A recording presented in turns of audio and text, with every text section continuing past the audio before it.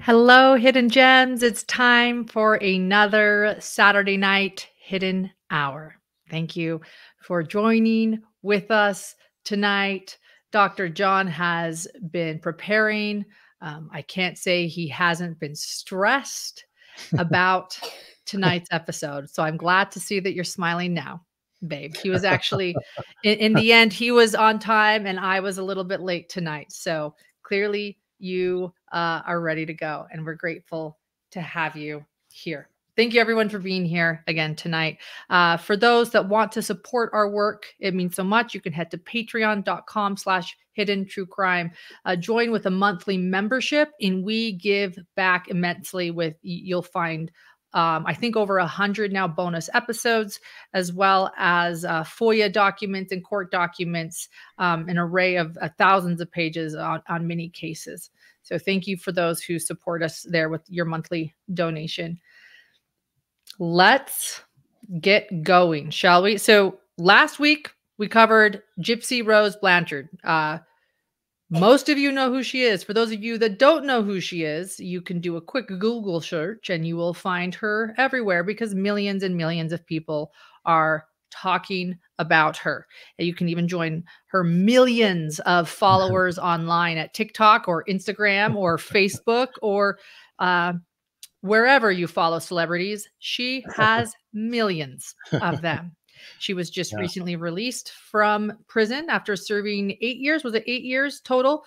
A 10-year sentence, 8.5 years is what she served for second-degree murder. She was originally charged with first-degree plea deal, second-degree murder of her own mother. Her own mother, who was never, while she was alive, diagnosed with Munchausen by proxy, but post her murder and after her death, some experts have stated that they believe that's what was going on and that she was making GYPSY Rose sick. So I have a link in the description of this video to episode number 1. It was a 2-hour episode. You can also listen to that on our podcast stream, which we're doing. So anywhere you listen to podcasts, Spotify, Apple, wherever. But you can also watch that on YouTube. I have the link to the YouTube video in the description of this video, as well as some sources we'll be using tonight. So from there, we are now on week 2 because, John, I can't say that you didn't cause quite a bit of reaction, good and bad and ugly and intense from many viewers. Over 1,000 comments on our last video of people with very strong opinions about this case because it's an old case and people have already made up their minds about this case. And I would just want to say you're brave to take on an older case where people have already formed their opinions, but that's what you do. You're a criminal psychologist, a clinical psychologist as well, and you're a good one. And you also happen to be my husband, for those of you that are new here as well. And I love him dearly. All right. And you're nodding. Yes, she does. Yes, she loves me. Yeah. So how did we get here? Why are we doing another episode? And the reason is I had not finished watching the Prison Confessions series, so I finished that, and then we talked to a few people that know the family and know the case fairly well, and that's been helpful. So, and we keep digging a little deeper into this case, and it keeps getting more complex and more interesting. So I think we wanted to just really kind of dig a little deeper into this case. And just as a quick disclaimer here, I think this is going to be a pretty high-level discussion. It may be a little more philosophical and abstract at times than we normally are. And I think some of you would probably say, well, you're pretty philosophical anyway, but it might be more so tonight. Another disclaimer, some of the things we're going to talk about may not fit the popular narrative of GYPSY Rose, and we're going to talk about what that is exactly. I sometimes call that the standard story, or now I'm calling it the fairy tale version. It's the version that GYPSY Rose perpetuates. And having said that, I want to make it clear that I have a lot of empathy for GYPSY Rose. There's no question there was child maltreatment in her past. I think there are questions about the extent of the maltreatment. There's questions now about some of the surgical procedures that she underwent, the medication she took. There's a lot of questions about a lot of things here, but in terms of abuse and maltreatment, I think we can all agree on that. I think most of us can agree that Dee Dee was abusive and she was overbearing and she was controlling and she was not an ideal parent. So I guess I'll try to find some common ground before we start here, but yeah, trigger warning. I think that was a great trigger warning. I already hear people in comments. One of our dear listeners is saying, you know what, they can't read or hear anything that might be negative about GYPSY. That's okay. But there is going to be a lot of nuance in this conversation and a lot of gray. So if that is how you feel, please understand and be ready for some things that you might not always agree on here. Yeah, and on that issue, somebody sent, we received a lot of emails that they were kind. Thank you for being kind. They disagreed with us. That's fine. I encourage disagreement. That's part of our goal here, is to really have conversations. So I appreciate some were not kind, some were fairly brutal, but that's part of this too. So one of the emails that someone sent, who she was very kind about it, and she's a longtime listener, and she questioned a lot of our analysis. But one of the things she said was, Dr. John, you're not saying she should have done more time or she should be punished more. You're not saying she's a risk to reoffend or murder again. And you're talking a lot about her dark side. So she said, I don't really get the purpose. What's your point here? What's your end game? And it's an interesting question, because I think my answer to that is there really is no end game here, in the sense that I'm not trying to develop an opinion. I'm not trying to provide a perfect explanation. I'm not trying to develop the true reasons or causes for these crimes.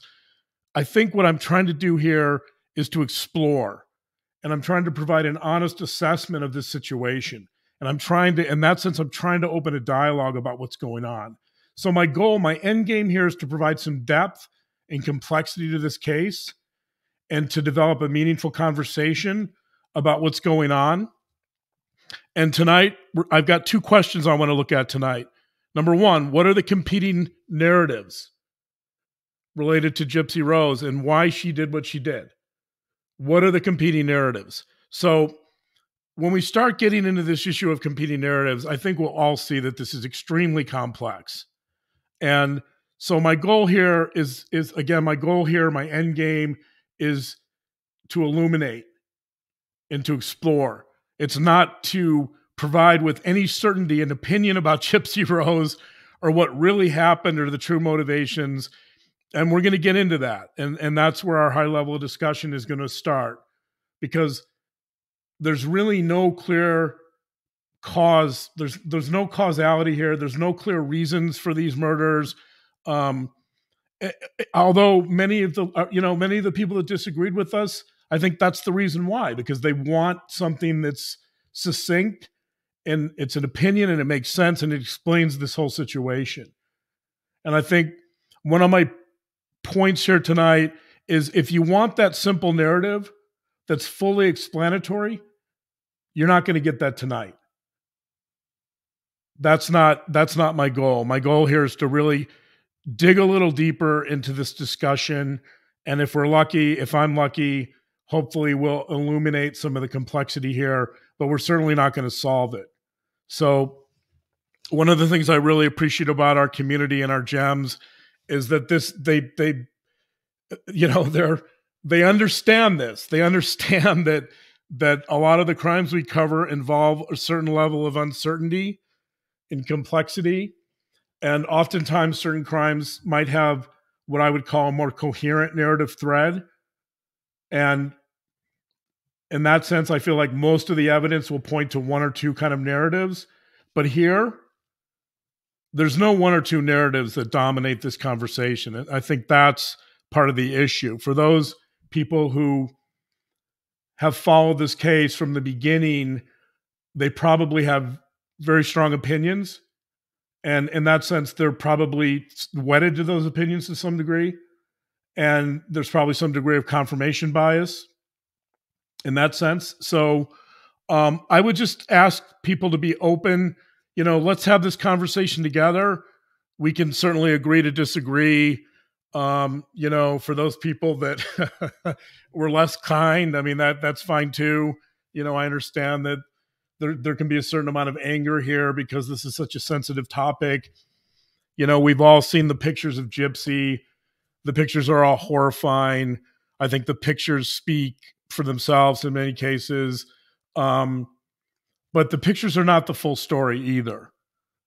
So I would just ask that we kind of keep an open mind here, and we'll see where we go. You know, I want to get into a really meaningful Q&A towards the end, and we'll, you know, have a discussion. So hopefully we have a lot of material to cover tonight. So so in that sense, we'll see how far we can go with it, but hopefully we can cover most of what I can cover, most of what I want to cover, and then we can get into the Q&A.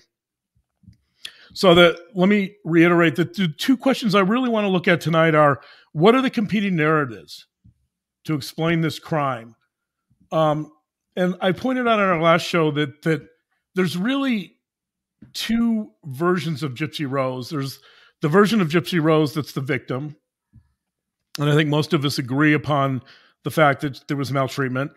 And then there's GYPSY Rose, the murderer.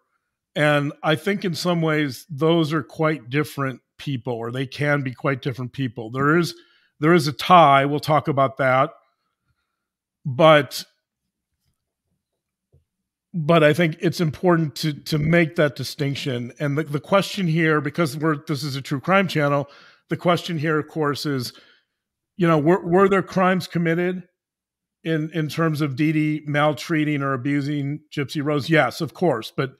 But we're not analyzing Dee Dee necessarily. We're acknowledging that there was abuse, but Dee Dee is not really the focus. The question is, how does GYPSY Rose go from being a victim of abuse to committing murder?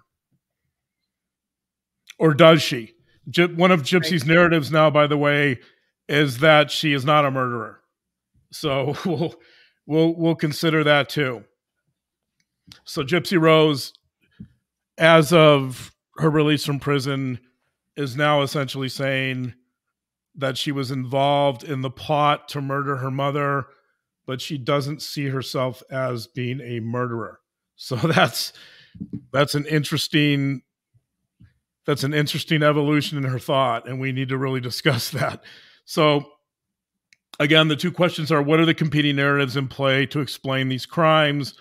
And my second question is, who's to blame? I just lost you. Okay. Oh, it's my earphones. You keep going. Okay. I think everyone can hear you. It's just me. I'll fix it. Keep going. It's your AirPods. Okay. So the second question I want to look at is, who's to blame? And I think by analyzing and considering these two questions, we're going to really develop a better understanding of this case, and we're probably going to go a long way towards towards really digging deeper and really understanding more about what's going on here. So let me start. I'm going to start with, I'm going to read. I'm laughing because I promised a high level discussion. So we're going to start with Shakespeare. I'm reading from the opening scene of Shakespeare. So this is Act 1, Scene 1 from Macbeth. The scene begins with thunder and lightning, and enter the three witches. So I'm reading the last line, which is lines 12 and 13, Act 1, Scene 1. the witches are together and they say together, quote, "Fair is fall and fall is fair, hover through the fog and filthy air." So let me read that again. "Fair is fall and fall is fair, hover through the fog and filthy air." So I'm beginning with that quote from Shakespeare for a number of reasons, but let me just say that when I picture the witches saying that, this idea of the fog and the filthy air, it kind of reminds me, I think it kind of sets the stage for our discussion, because it tends to remind me a little bit, like I think of kind of the Louisiana bayou and the mist and the fog, right? And that like there's kind of this fog, I think, surrounding this case, or there has been. And so it kind of, for me, this is evocative of kind of this whole setting for this, for Gypsy Rose growing up in Louisiana and the bayou. And so I think that's an interesting way to set this stage for this discussion. The other part, however, is more relevant, and that is that the idea of fair is fall and fall is fair suggests that nothing is as it seems. That this is the idea of reversal, that Shakespeare is kind of saying that things are never quite what they seem. And so I think that's very accurate here in this case. That there's questions around everything. There's questions around who does what, when, whether there's complicity. There's questions about, do any of these medical conditions really exist? There's so many questions. What was Gypsy's level of involvement in the murders? But as long as we're talking about witchcraft, I'm going to talk about my first narrative to explain this case. And I promise you, this is a narrative that nobody else has talked about. So you're only going to get this analysis on Hidden True Crime. So thanks for joining us tonight. But I think that the first narrative that I want to talk about is to explain this case is a narrative that has to do with witchcraft. So the three witches from Macbeth are completely relevant because it turns out that Dee Dee Blanchard has a real interest in voodoo and a real interest in witchcraft. And she actually has a tattoo on her right leg. You can see it in some of the crime scene photos that are quite gruesome, but you can see the tattoo. It's hard to make it out perfectly, but sort of looks like a wizard. It might be a witch. It's something to do with witchcraft. And so how is this an important narrative? Well, it's an important narrative because when Gypsy runs away at age 19 and she returns and her mother chains her to the bed, several weeks later, Gypsy tells us that her mother puts a, quote, voodoo hex on her. Her mother gets a mason jar.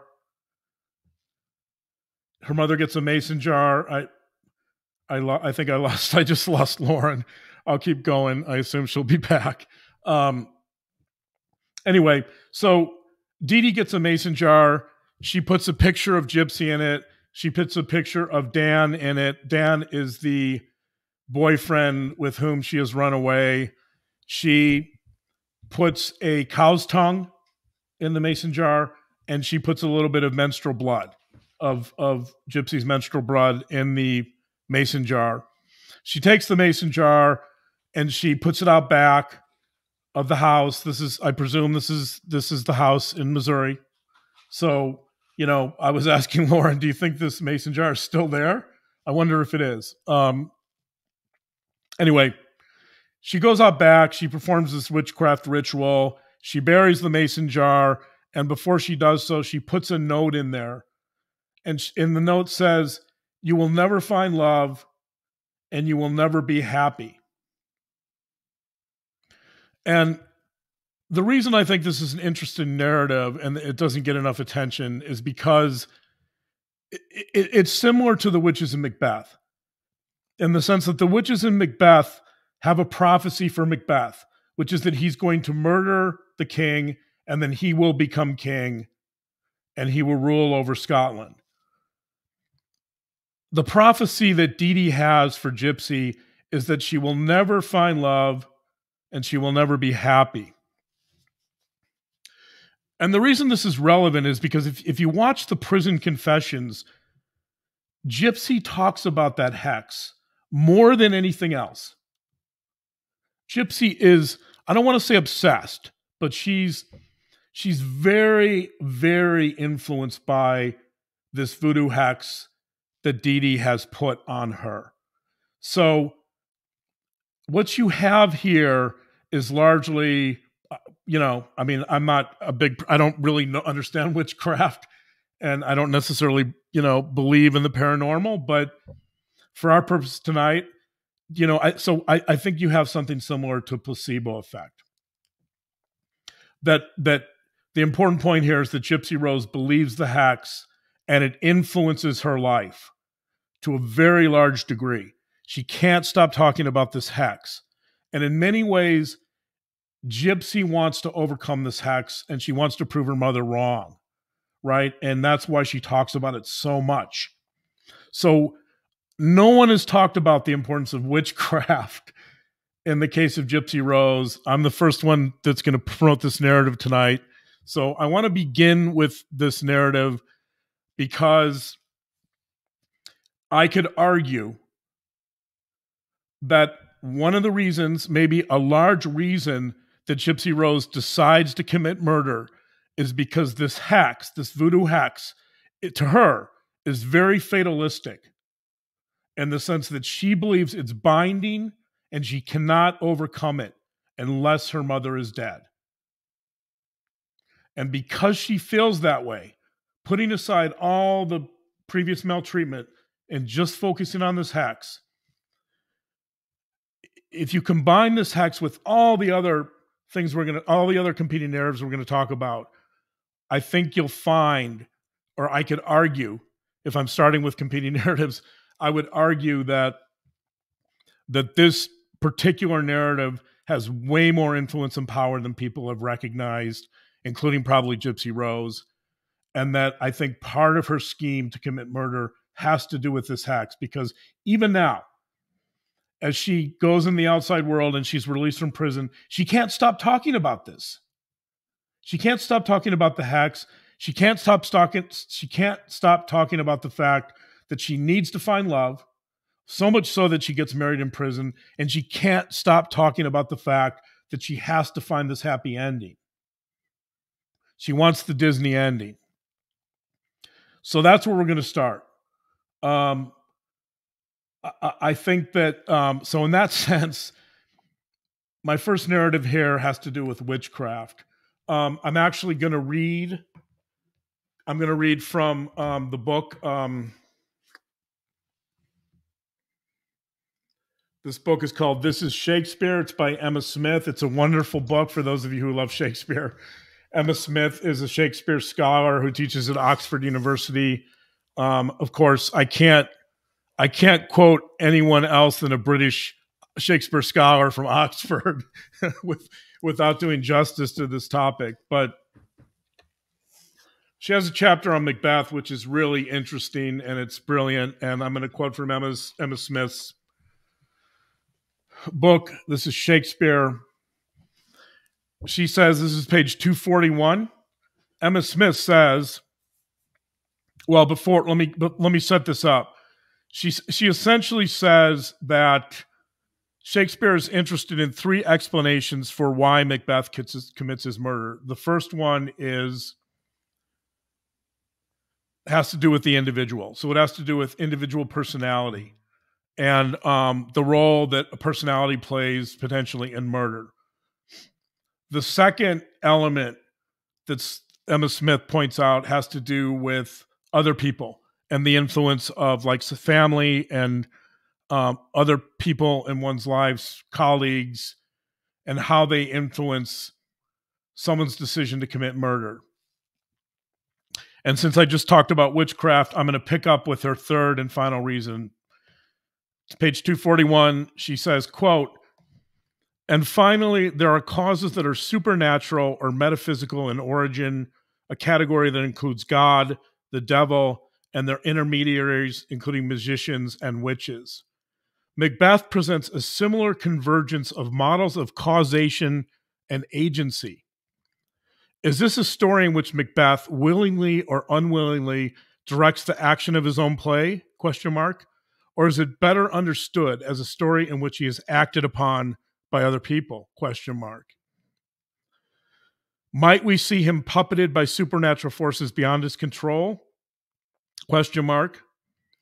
These possible explanations coexist in Macbeth, a play that is more interested in exploring its own competing ideologies rather than in explaining them." So I know, again, I apologize. I said we're going to have a high-level discussion. I think this is one of the difficulties of the Gypsy Rose case, is that it's very much like Macbeth, in the sense that, I'm going to quote Emma Smith again, it's more interested in in a way, like Macbeth, there's more of an interest in exploring the competing ideologies than in explaining them. Because there's, in the end here, there's no final explanation. There's multiple explanation and there's multiple narratives, and we'll get to that. And that's precisely, according to Emma Smith, that's what Macbeth is about. That Shakespeare isn't really interested in saying, this is why the murders happened. He's interested in saying, these are some competing narratives.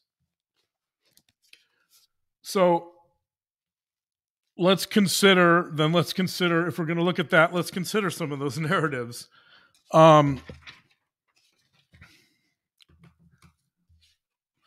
Should we start with, are you there, Lauren? Oh, I am here. Okay. Yes, you're doing great, babe. I'm listening along with everyone else. I'm like, go on.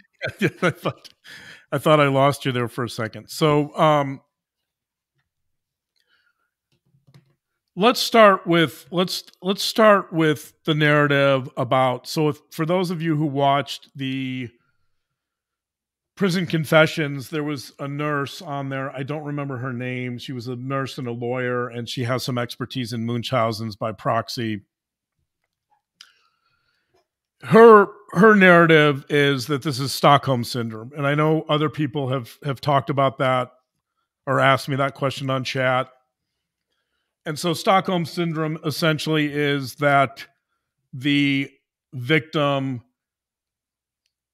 begins to identify with the captor. The victim oftentimes might fall in love with the captor. The victim, in some sense, feels that their very survival depends upon the captor. And her explanation was essentially that this is a version of Stockholm Syndrome, that she has legitimate fear of getting out, and she feels stuck, and she believes the only way out is to murder her mother. So I would say that there definitely are elements of Stockholm Syndrome in this case, that it's hard to deny that Gypsy Rose felt like a captive. She felt like a hostage. There's no question that she over-identified with her mother. There's no question that she sought her mother's attention and love. So I think all that's true. I think there are elements of Stockholm Syndrome in this case. But let's consider an alternative perspective here too, though, that Stockholm Syndrome mainly applies to adults.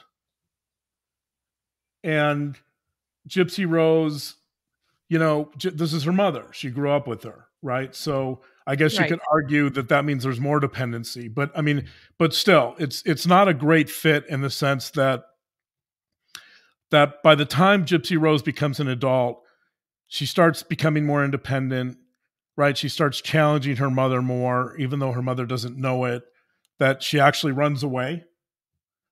So, her running away shows that she wasn't completely identifying with her mother, even though, you know, she may have felt like a hostage. She may have felt stuck. She still believes that she has the freedom to run away and to express herself. Also, she's getting on all her mom's devices, computer, cell phone. She's using all of these at night when her mom's sleeping.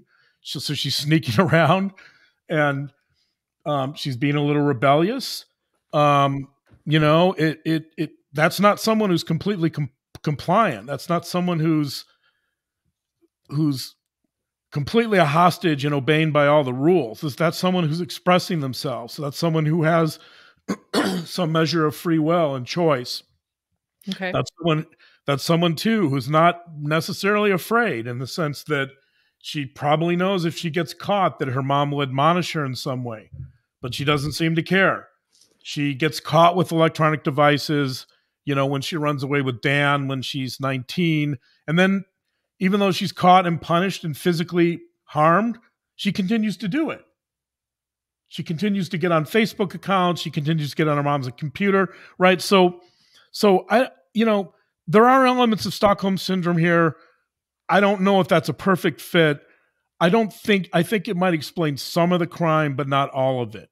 So again, like, the reason why this case is so difficult is because now I've given you two explanations, and I've argued that both of them have some validity, right? So we're going to keep going because you know, it's important to show people that the complexity of this situation makes it so difficult. Let's talk about, somebody wrote to me and said, well, isn't this a case of battered woman syndrome? So this is another competing narrative. Battered woman syndrome was developed by Lenora Walker, and it's based upon Martin Seligman's ideas of learned helplessness. Learned helplessness is a version of operant conditioning, which I talked a little bit about last week, but the idea in learned helplessness, the idea is that Seligman basically took some animals. He took some dogs. He put them in cages. He shocked them through a variable reinforcement schedule. And since the dogs didn't know when they were going to get shocked and when they weren't going to get shocked, they essentially gave up. So they didn't try to get out of their cages, or they didn't try to move to other areas where they had more freedom, because they felt like no matter what, they were going to get shocked, and they simply gave up trying because there was a certain amount of helplessness that they developed. Yeah. So so is this narrative? So the narrative here is battered women syndrome. Is there some elements of that? Yeah, I think there are. I think there is some degree of learned helplessness. But coercive again, control, someone writes too. What's that? Coercive control, someone writes. Yeah, we'll get. Yeah, that's another. Oh. That's another competing narrative we'll get to. But you know, there's differences. So the argument against learned helplessness is that Dee Dee Blanchard wasn't physically abusive. There were no actual shocks. There was no slapping her, which occurred when she was 19. There was no physical abuse. There was no putting her in a cage. I mean, she was restrained, but Dee Dee never specifically grabbed her and held her against her will, physically restrained her. So in other words, like, this idea of actually shocking. So in the Seligman experiments, there's an actual shock that harms these animals. There's no shocks that are being administered to GYPSY Rose. And I know people are going to push back. You know, one of the biggest criticisms we received last week was, you guys don't understand that GYPSY Rose was being physically abused before the age of 19. Oh yeah, right. So do you want me to read some of those comments? Why don't you read one of those comments if you can? Well, you got a lot of pushback. Some people were saying, how dare you ask the question, why didn't she stand? When actually it was Aaliyah and others that asked the question, and you posed it and helped answer it throughout the entire episode. Some people told you to go back to the patriarchy that you came from and learn about victims. And Yeah. so yeah. So when you said that, I was like, whoo. Ooh. But let's read a couple of these things. So, and yeah, a lot of people have gotten upset that you mentioned there was no physical abuse. That was one of our biggest pushbacks. Go ahead. Somebody told me I set back victims' rights 10 years. Yeah, well, maybe you did. No, just kidding. I hope not. I hope not. Yeah, you would feel very bad if you did that. We are for victims here. Let me explain it this way too. A lot of people pointed out, well, medication and surgeries are abuse. Well, you know what? I'll read these comments from our listeners. Here's one from Chaos 9495. Actually, could you read the other one, please? Oh, you want me to read the other one first? Yeah. Yep. Okay. Sorry, Chaos. You're next. Melissa Fisher. Her mom had been physically abusive before she was 19, along with her grandpa, S, abusing her and molesting her. How do you expect her to not fear for her life? Even without her mother verbally saying she was going to do something to her, she still had reasons to be scared for her safety. Do you really think nothing had happened? And just because she tried to escape, that her mom physically abused her, you really think that is where it started, Dr. John? Well, this is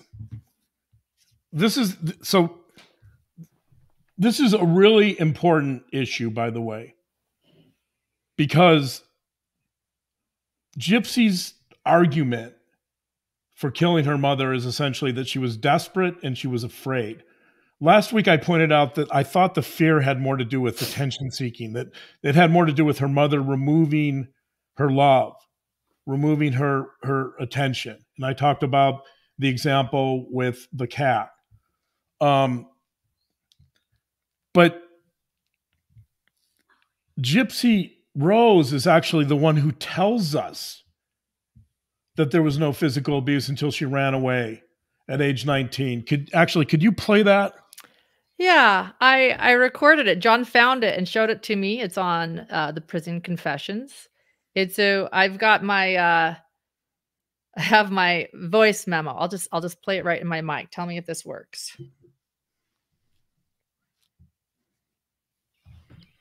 My mother never laid a hand on me until my attempt to run away.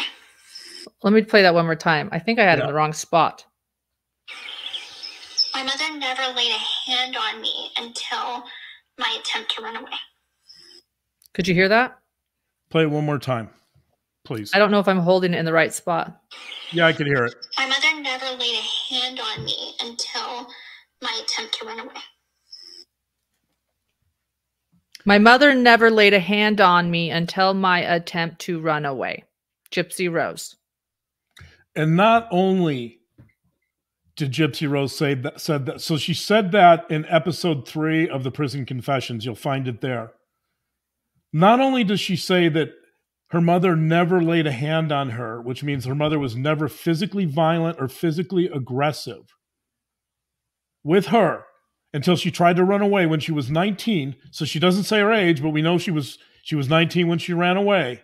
It wasn't until then that there was any actual physical violence or physical abuse. And she actually says later, she says, my mother was very kind to me. I mean, putting aside all the medical stuff, she says, my mother could be very affectionate and kind to me. Right? And so that doesn't mean that she wasn't abused. I'm not arguing that. And but go ahead. But the but is that if the question is, did Gypsy Rose fear for her life? Was there an imminent fear for her safety in her life? I think that there were fears. I think that there were bodily fears for her bodily safety, but that's different than fears for her life. I think there were fears that she would undergo unnecessary medical procedures. I think there were fears that her mother was overly controlling. There were fears that she was too dependent upon her mother. There were There a were lot of fears she would fear. never find love. There were fears she'd never find love or Right. have a regular life. But we're not talking about that. I mean, so the question is, can those fears, can the fear of your mother withdrawing love lead to murder? I mean, yeah, I guess so, but it's a different fear. It's a different fear than a fear that someone is going to kill you, is going to murder you, right? And so that's what we're talking about here. Gypsy Rose just told us, her own words, there was no physical abuse in this relationship until age 19, after she ran away. I think her mother, as an adult, when Gypsy Rose becomes an adult, I think her mother definitely feels more desperation, because she knows that Gypsy Rose is her meal ticket, and that if she loses control of her, she's essentially losing control of her lifeline. Yeah, not only her meal ticket and her lifeline, but what will come out, what will be exposed, right? What frauds and money and crimes will be exposed. So yes, I'm sure her mother felt a lot of desperation as Gypsy grew older and more independent and started running away. So the evidence is and I mean, I'm getting the evidence from Gypsy Rose. So the evidence is that there was no physical abuse before 19. I don't even know, by the way. So there's these when I do forensic interviews, I say this a lot, but when I do forensic interviews, I'm always looking for these little tells, these little moments that provide so much insight. And a lot of times the people who say these things, like Gypsy Rose during the interview, it's unintentional. They don't understand the ramifications of what they're saying.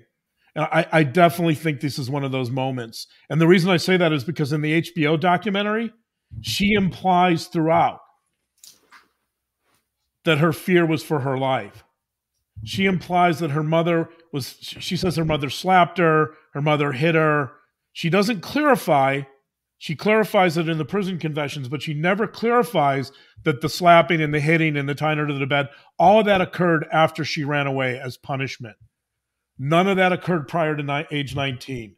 So there's very much this sense, like in the HBO documentary, that you're led to believe that the abuse was physical before 19. It wasn't. And she's very clear about that in the prison confessions. So I like what Elizabeth says here. I think there was fear that she was not psychologically strong enough to free herself from her mother as long as her mother lived, but she was not at risk of dying physically. Right. And so if we're talking about battered women syndrome, and if we're talking about learned helplessness, and if we're talking about Stockholm syndrome, oftentimes those explanations, those narratives will involve some physical threats to safety. That the offenders in those cases will restrain people, they'll harm people, they'll engage in aggression or violence, they'll push, they'll hit, right? Even in the learned helplessness experiments, they're being shocked. Gypsy Rose is not being shocked. She's not being restrained. I mean, she's being held captive, but she's not being restrained until 19 when her mother chains her to the bed. So this is confusing. And I'm not arguing, by the way, let me go back to this competing narrative point. I'm not arguing that these aren't accurate. I'm not saying that there wasn't Stockholm syndrome or learned helplessness or battered women syndrome. I'm simply saying that there are a lot of narratives here that are competing for attention, and all of them have a little bit of validity. So I guess the way I would describe it is that all of these are true and none of them are true. I know that's a contradiction. This is going to take me back to Macbeth. Fair is foul and foul is fair. It's hard to know what's accurate here. They're all a little bit accurate. And so let's dive into what I call the Disney story, or the standard story. And this is the story that Gypsy Rose herself tells. Gypsy Rose tells us in the HBO documentary, I think it was HBO. I've watched so much of this stuff, I'm losing track of my sources a little bit, but I believe it was HBO. She talks about her love of the Disney movie Tangled. and I don't remember when that movie came out, but she watched this movie repeatedly, and she identified with it, and she loved it. And you know, we know that Gypsy Rose went on trips to Disneyland. She went on trips to Make-A-Wish. That she had kind of this obsession with Disney and these fantasies about finding her Prince Charming, right? All this stuff. So the Gypsy Rose story is essentially a version of Tangled, which is if for those who have seen the Disney movie, that Rapunzel is being held captive in the tower by Gothel, and Gothel is sort of the evil witch, and Gothel restrains her and keeps her captive because her hair provides her with eternal youth. So as long as Rapunzel has her long hair and she's in the tower, then Gothel, the evil witch, can live forever, right? So obviously she doesn't want to let her out, and she normalizes everything that's going on, even though she's captive. I should point out, by the way, that there's no physical abuse in the tower. It's clearly child maltreatment, you know, but clearly, and she's a prisoner. It's clearly abusive, right? It's clearly abusive, but she's not. She can't kill Rapunzel because then she loses the hair that keeps her alive, right? And so Correct. you have in a way, it's interesting because you have a similar dynamic with Dee Dee, that Dee Dee doesn't want to kill. In fact, you know, Gypsy Rose is Dee Dee's prized possession. Correct. And helps keep her alive and is her meal ticket. Right. Keep her alive. She keeps getting attention. She keeps making money on this thing, right? All of that. So in Rapunzel, you know, the final outcome is that she kills the Wicked Witch. Rapunzel kills the Wicked Witch. She works with the I don't know, his name is Flynn Rider. Flynn Rider's sort of the paramour who rescues her from captivity, and then she's reunited with her royal family at the end. I think that Gypsy Rose definitely is influenced by this story. And so her narrative is that she's held captive against her will. That's all true. And that she has, there's such fear and desperation that the only way out is to murder her mother. To do that, she recruits Nick. I guess she sees Nick like Flynn Rider in the movie. Right. Nick hesitates to help her initially. Nick pushes back. Nick is very reluctant, but Gypsy Rose is relentless, and Gypsy Rose pushes this idea of murder. Nick finally agrees. He carries out the murder, and convincing Nick that this is the only way they can ever be together, which is what Nick wants more than anything. And then she has her happily ever after. So I think in order to make that narrative work, number one, you have to show that there's a huge amount of fear. You have to show that there's an inordinate amount of fear that justifies murdering her mother. That's one thing. The other thing is you somehow have to justify, Gypsy Rose has to justify her role. In other words, she has to blame Nick, essentially, so that she's not culpable. This story works as long as she's not actually performing the action. So, and this kind of reminds me of like Chad Daybell, you know, or something like similar thing. Like, oh, well, if I, you know, get Alex Cox to do my, anyway, go ahead. Right. Let's stick to Rapunzel. You can't tell this Disney story.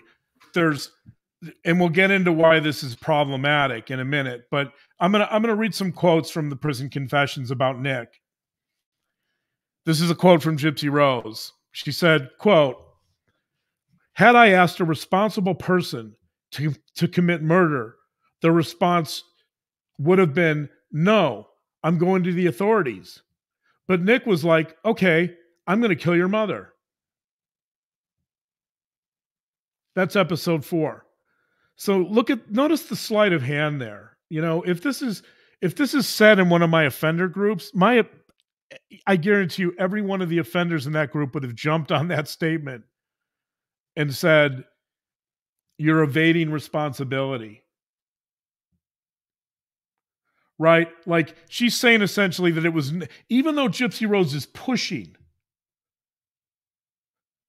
even though she's relentless in telling Nick, you need to do this or we're not going to be together, the one thing Nick wants more than anything else is to be with her.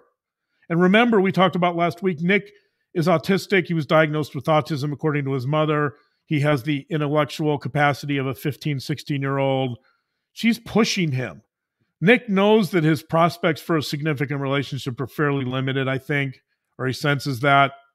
He sees this as a bonanza. He sees this as his happily ever after. So he's getting, as Nick tells the investigator in the interrogation, I would have done it. He says, quote, I would have done anything for her, even if that involved murder. But here we have GYPSY Rose with the sleight of hand, essentially blaming Nick and saying, well, why didn't Nick go to the authorities? Why did Nick agree to commit the murder, right? I mean, so the obvious question here for me is, why didn't GYPSY Rose back off? Why didn't, once Nick said let's figure out an alternative, why didn't GYPSY Rose stop? Right? So there's some indications that GYPSY Rose, there's definitely indications that she planned the murder for a year. It appears that it might have been longer. We're going to collaborate with some people that have some of the discovery, and we're going to look into the timeline a little more. But we know that the murder was being planned for at least a year, and GYPSY Rose was the architect of that plan. We know that because GYPSY Rose made a video of the steps that Nick would need to take to commit the murder, including the way that she envisioned him stabbing her mother to death. So the video, or parts of the video, are actually on the prison confessions. They're fascinating, you know, in the sense that it shows just how planned it was, and how, you know, GYPSY Rose in some ways, I think, was leading the charge. You referenced the podcast that we'll be working with. I do want to share that the Good Wife's Guide to True Crime is already in the description of this video. At the very beginning of this live, someone said, if we haven't been looking at documents and if we haven't been talking to people, then we have no place to talk. But I want you to know that John and I do take that seriously and do take looking at evidence seriously. And we are reaching out to people who worked with the family, who knew the family, who have records, and we are doing our best to collaborate with those who know much more than we do, because we know that this is a case that has been going on for years. So I do want you to know that.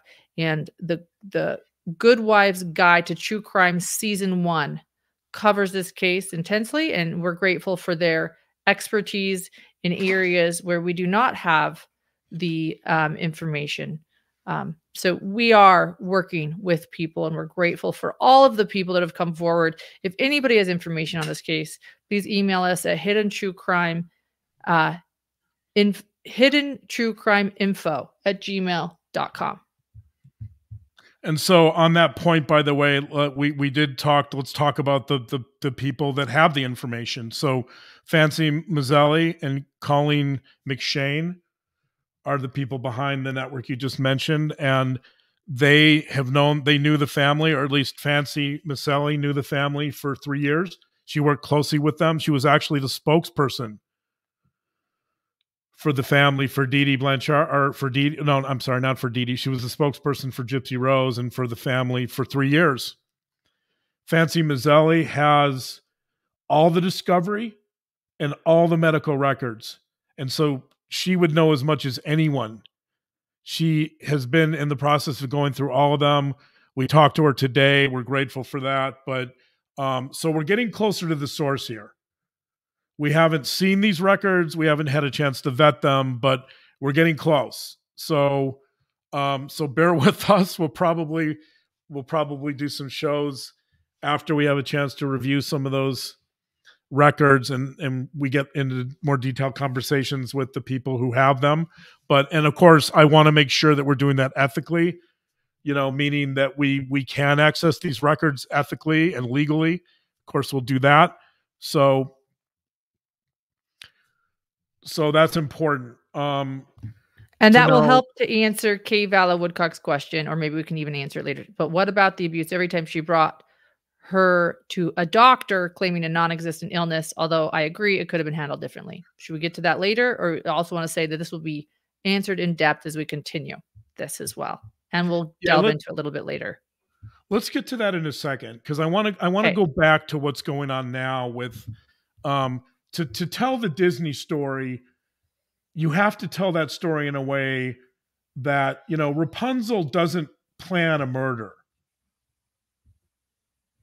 Rapunzel doesn't plan the murder of the evil witch.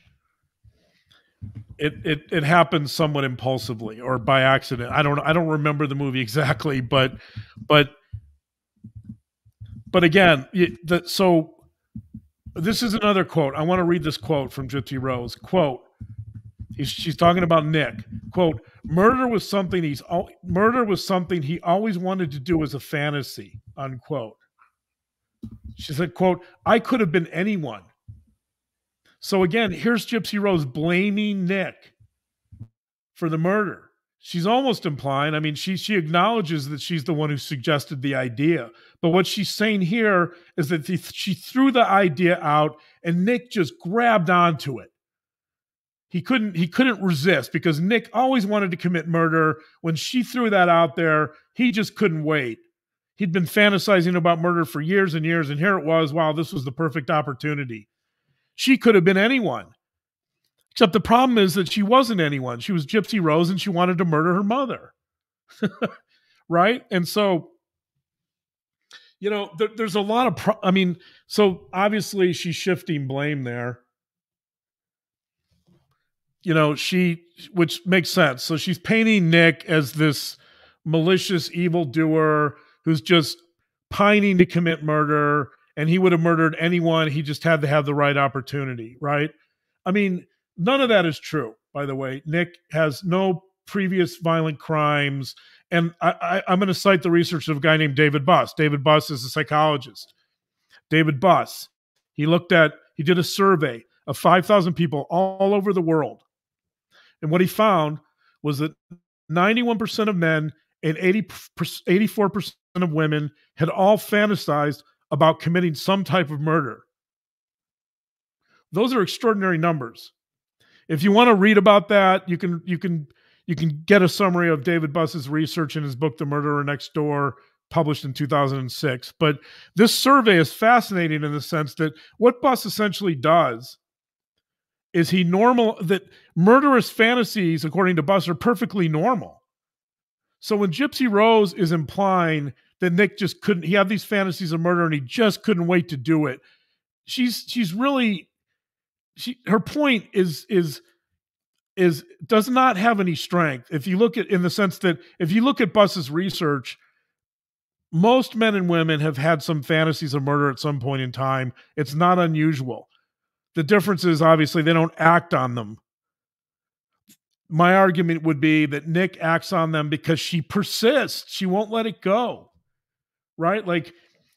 So when GYPSY Rose says, I could have been anyone, I think she actually gets it wrong. We talked about this last week, that the reality is that if you remove GYPSY Rose from the equation, my guess is that Nick's free right now. GYPSY Rose is the catalyst. She's the one who comes up with the idea, and she's the one who persists. She even makes a video to show him where her mother will be in bed. She shows how she lays in bed and how he can stab her when he comes into the home. Now, I'm not letting Nick off the hook here, by the way. Nick at any time could have said no, obviously. He could have held his ground. He could have walked away from this whole thing, and he didn't.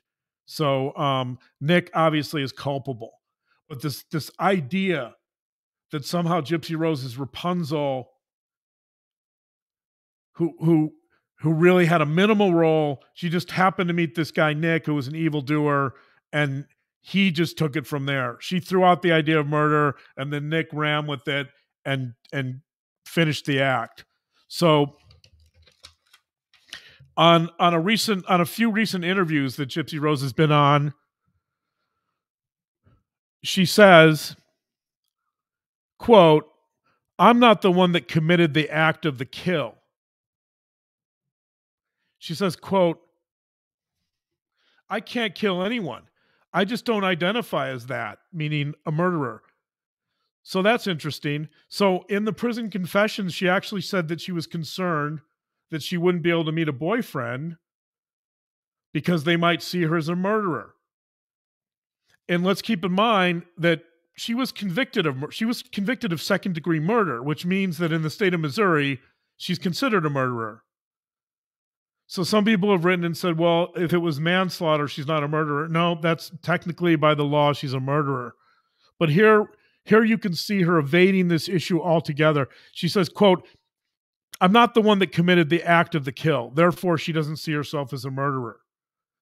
Which, by the way, with with Kay being here, I'm sure Kay recognizes the absurdity of that, because Lori Vallow Daybell didn't, quote, commit the act of the kill, but she's doing multiple life sentences because she was involved in the murders of many people. This idea Correct. that somehow you actually have to plunge the knife into another human being, if you don't plunge the knife into another human being, then you're not a murderer. That's incorrect. That's false. Thank you. And you know what? Gypsy's touring. I've been seeing several videos actually where she says on the files that she is not a murderer. After spending 8.5 years behind bars for being a convicted murderer, she's now on tour saying she's not one. So I don't know how much she's learned about remorse either. Sorry. Some people are saying you're being very diplomatic right now. Maybe that was a little harsh, but I would hope that someone had a little bit more humility and a little bit more remorse after years behind bars. And she's now going on podcasts saying, no, Nick is the murderer. I am not one. Right. So I think by her logic, I think she should go to Idaho and immediately seek the release of Lori Vallow Daybell, because by that logic, Lori Vallow Daybell is not a murderer either. And by the way, that would make there's a lot of co-conspirators and a lot of murderers that would be walking free if that was true. So for those that are only here tonight because of our covering of Gypsy Rose and don't know how we've covered the Lori Vallow Daybell case, Kay Woodcock is here tonight. Kay Woodcock is a dear friend of ours, and she is the grandmother of a little innocent boy who is the victim of Lori Vallow Daybell. And we're thinking of you tonight, Kay. And we know that you probably sign off and on when you're capable, but thank you for being with us tonight. May justice be served. We still have some more trials when it comes to that case. So I think I'm not going to probably have time to get through all these narratives, these competing narratives of the case, but let me before we move on, if we're looking at the Disney narrative, so the problem with Gypsy Rose's narrative of this case is that she has to completely blame Nick, which doesn't accord with the evidence, and she has to show that her fear is so intense and so immediate that she has to commit murder and she can't somehow walk away. Now, again, this is a complex issue in the sense that battered women syndrome and Stockholm syndrome, all of these things, I'm sure she has a distorted view of reality. And it probably is difficult for Gypsy Rose to feel like she can just walk away from her mother, at least emotionally. in a way where she can be safe and independent. And, you know, I think that's accurate, you know, but again, my question is, does that mean she has to murder her? Right. And so this brings us to this issue of fear. And GYPSY Rose tells us that on the night her mother was murdered, that she watches a movie with her and she's sitting on the couch with her and she's getting close to her. And her mother tells her some stuff. So her mother tells her some last words. So we have that. This is from the HBO documentary. Could you play that, please? Yes. Here we go. And I pulled this from a TikTok profile, and that the link to this is in the description of our video as well. I got into an argument, and we had made up, and I said I was going to be a good girl, and then she went to sleep. I guess I hurt her feelings or something. And she said, I'm starting to feel more relaxed. Don't hurt me. The last word she said to me was, don't hurt me.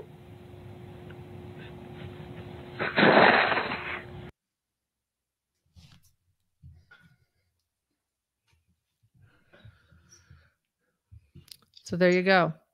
Yeah, I mean, that to me, this, and again, this is in the HBO documentary for those who watch that, but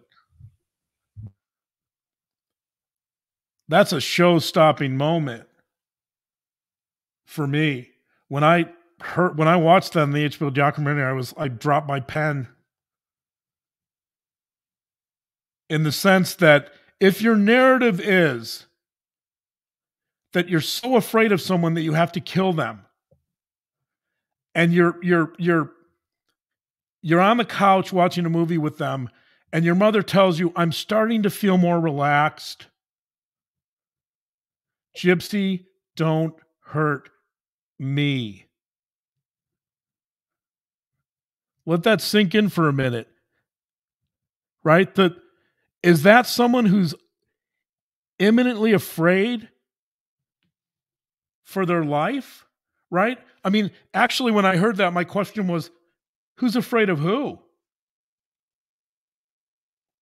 Her mother is asking her not to hurt her.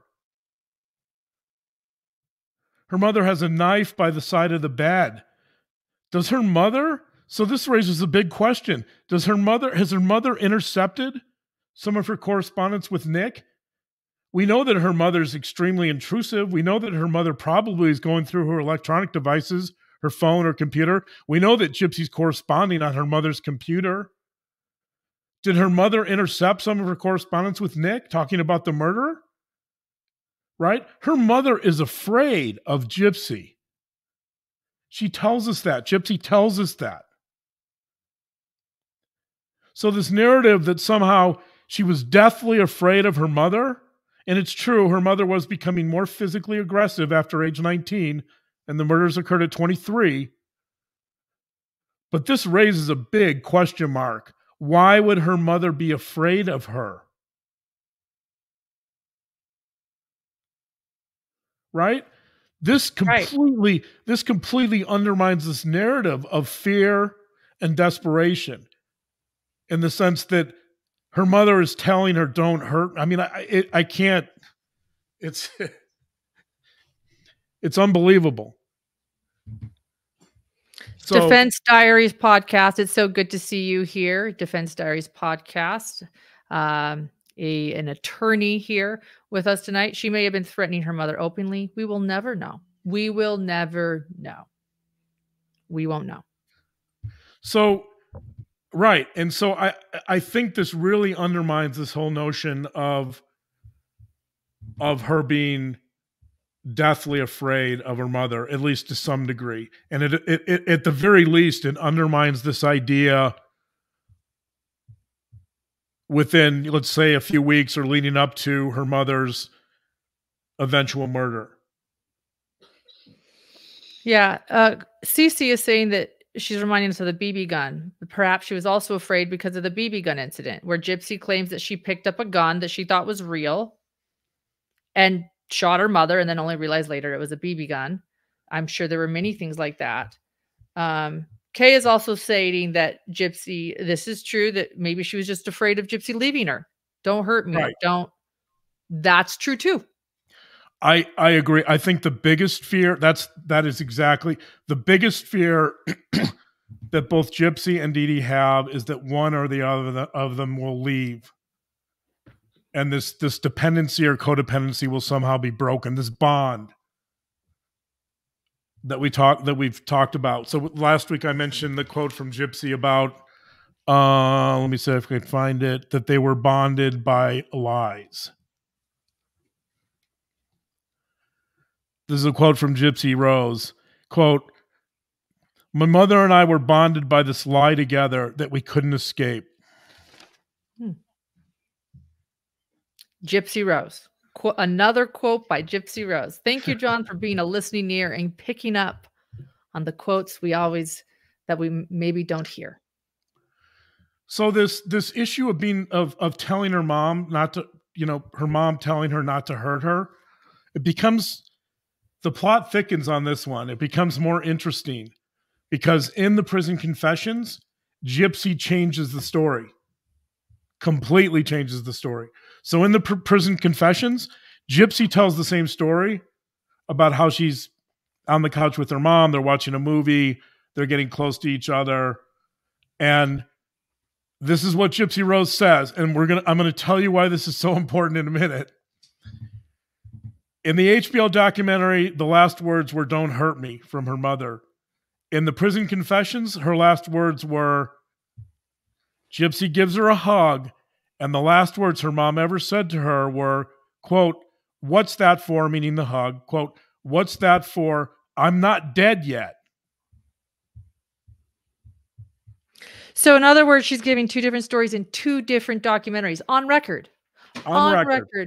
On record, Gypsy Rose, for two separate documentaries, is stating two separate experiences of what her mother's final words are, which is probably something she's not going to forget. But let's talk about why this is so critical. So in 2016, when she does the HBO documentary, she says the last words were, "Don't hurt me." And now so over 18 months, the Lifetime did this other documentary. So this is roughly 2023, let's say. Gypsy Rose says that her mother says, "I'm not dead yet." The reason she changes the story is because I think she understands how damning her first analysis was. Right? That I think this idea of "don't hurt me" really changes the roles. I think that Gypsy Rose has years to think about it. I think people have probably asked her about it. And now all of a sudden we have a different story. So we obviously know, many people have talked about this, but Gypsy Rose has said openly that her mother taught her to lie and manipulate, that she says, quote, "I have never told the truth, not even to my own attorneys." That's from the prison confessions as well. But here we're seeing this in action. And the reason why this is so critical is because it shifts the narrative from her mother being afraid of her to her mother being much more, neutral in terms of her mother. Gypsy sees the second statement on the prison confessions as being, kind of a prophecy of sorts, or an allusion to the fact that, kind of a harmless allusion to the fact that Gypsy knows she's going to die, but her mother doesn't. So she sees her mother as being somewhat prescient, that she foresees her own death. But I think Gypsy must have heard or known that she had to change that story because the first story was so damning. Right? Like, if your Disney narrative is that you're afraid for your life, and then your mother's last words are "don't hurt me," I mean, man, let's listen to it one more time. Here we go. We got into an argument, and we had made up, and I said I was going to be a good girl, and then she went to sleep. I guess I hurt her feelings or something. And she said, starting to feel more relaxed. Don't hurt me. The last word she said to me was, don't hurt me. The whole thing, too.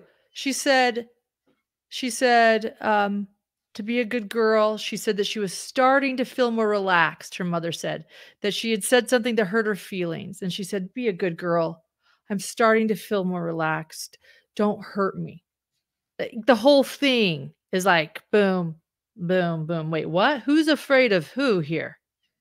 Right. That's my question. And so when you take that, and when you take her statement in the prison confessions about the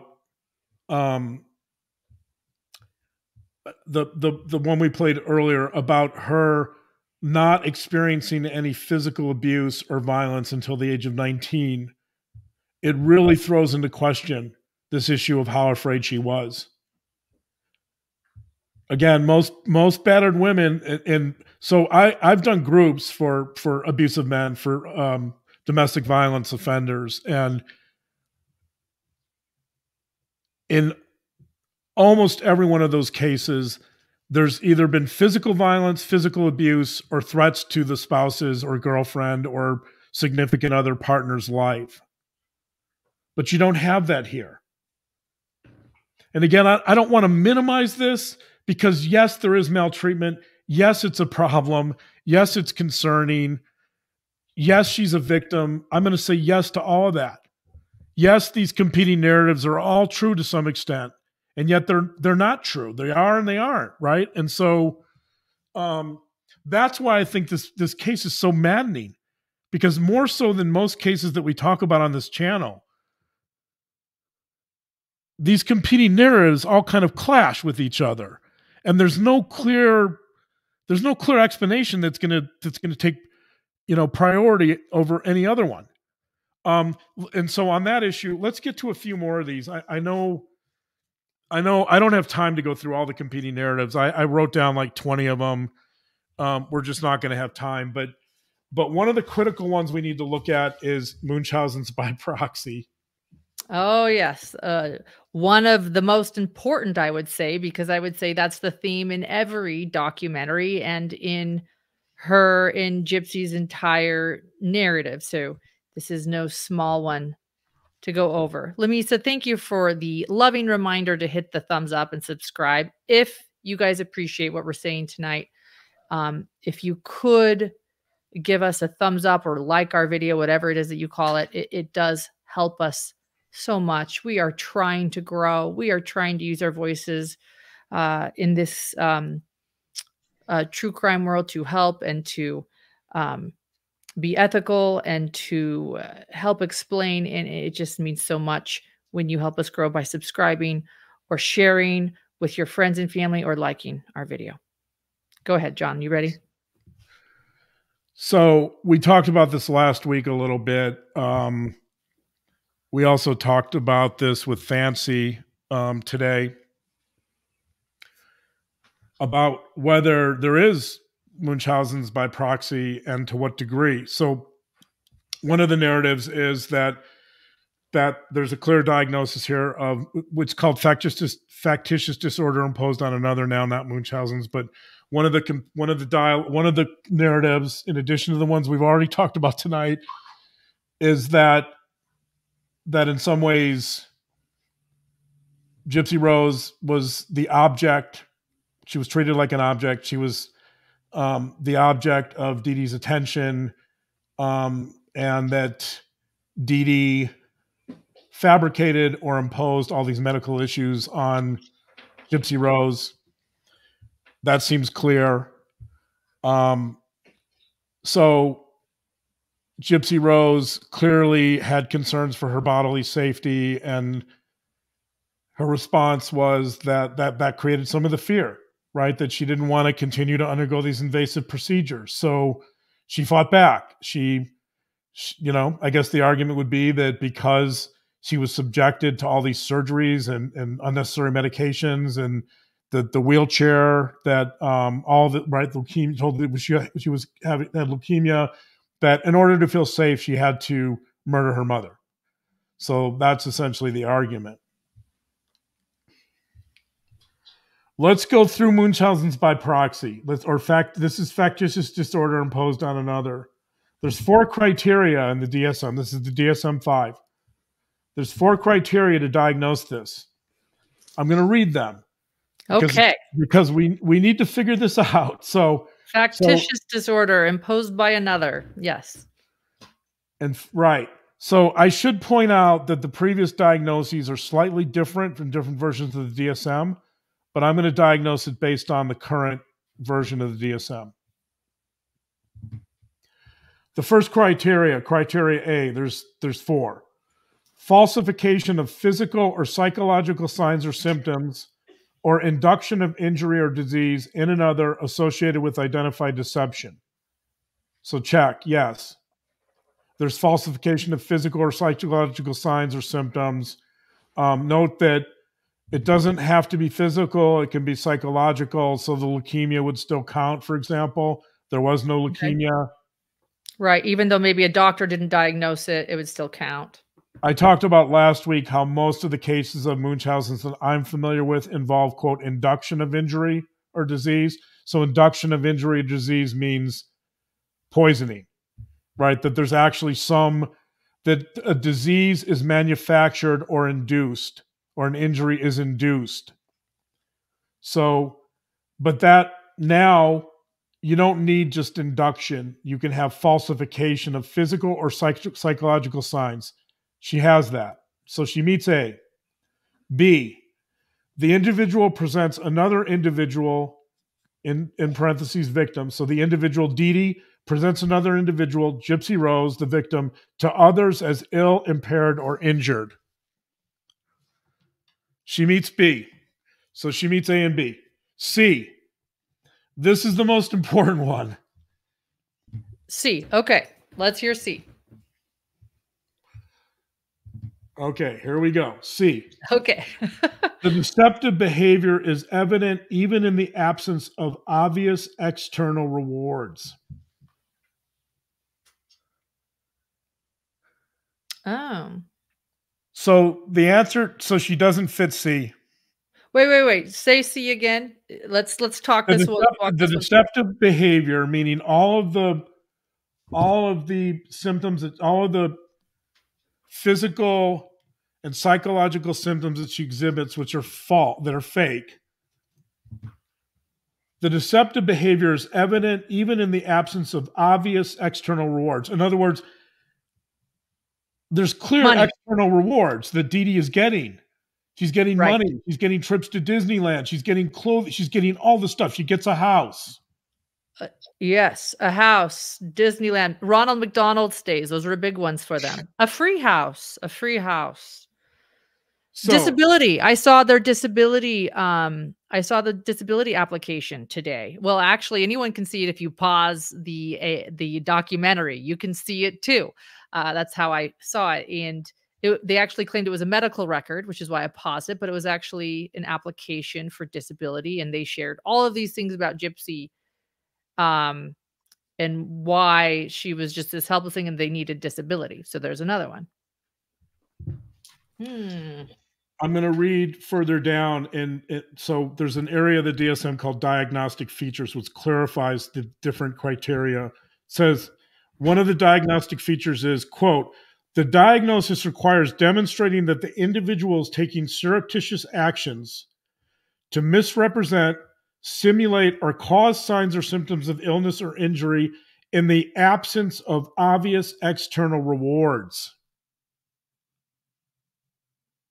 Right? So the DSM is saying essentially that all the misrepresentations and causes and signs and symptoms of illness or injury need to occur in the absence of obvious external rewards. They don't. Dee is clearly doing this for external rewards and for external gain, right? And so, in that sense, technically speaking, GYPSY Rose doesn't even meet criteria for factitious disorder imposed on another, in the sense, right? And the Fancy actually told us today that Fancy, we spoke to Fancy today. Fancy, again, is the host of the podcast, The Good Wife's Guide to True Crime. Season 1 of that podcast covered it in depth, and she was in touch and helping the family directly for 3 years. Go ahead. So Fancy told us today, John. Go ahead. So Fancy, right, Fancy Macelli, she told us today that one of her doctors, she didn't give us a name. I wouldn't mention the name anyway, but she didn't give us a name. One of her doctors was actually responsible for making the referral for the home that was built for them by Habitat for Humanity. So in other words, the doctor of GYPSY Rose was actually, according to Fancy, was actually participating and providing these external rewards, providing the house for this family. That would matter because it would be the reason for going to doctors, to tell them, to convince doctors of her illnesses. Is that what you're saying? No, what I'm saying is that to get this diagnosis,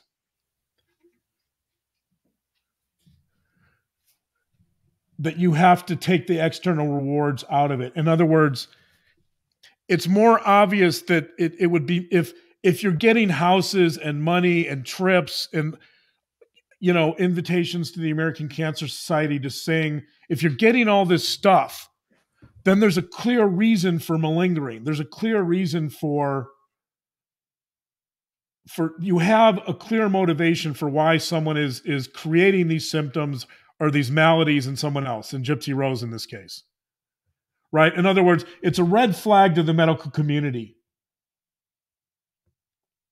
in the sense that what makes Munchausen so confusing is that it's not clear cut, that you're not showering someone with gifts and external rewards. Right? And so what I'm saying is that even the doctor who's treating them, who's giving them a house essentially, is being misled. He doesn't see it.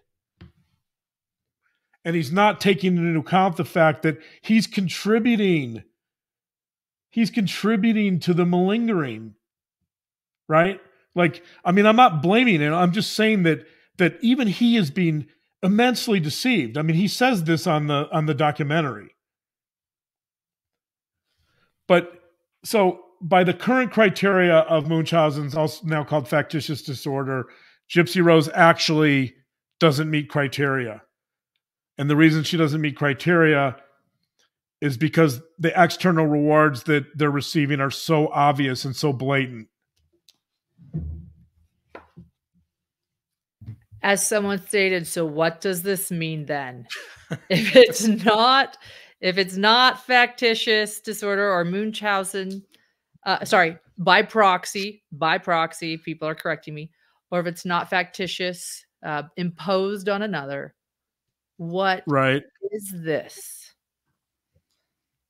What is this? Yeah. So let's consider a few other narratives. So let's talk about, we've been talking about Fancy's analysis. So Fancy believes that this is medical fraud. That Fancy's analysis is that most of this or all of it's a con. And again, this isn't my opinion. I haven't looked at the medical records. I'm taking this from someone else. And we are talking to many, many people. I want you to know, and Fancy is one of our sources, and she matters tonight, and we are grateful for her. And we'll have her on to share more of what she knows. But yes, some people are mentioning, well, this happened with Fancy and that happened with Fancy. Sure, we're not getting into the details, but this is what we know through information that Fancy has, and she knows the family. Go ahead. Right. Here's what we know. We know that Fancy is by some, she's considered an expert on this case. She's known the family for many years. She was the spokesperson for the family. We know that she has access to all the discovery and all the medical records, which we don't.